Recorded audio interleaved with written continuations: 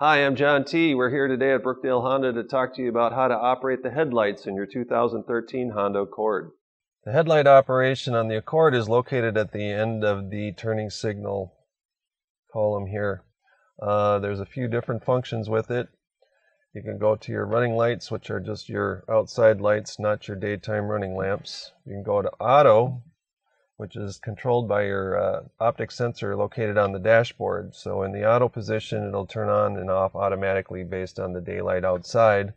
And then you can just go full-blown on in its full position here.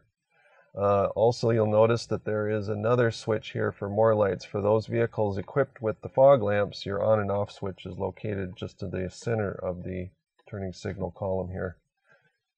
For high beams, push away. To turn your high beams off, pull back.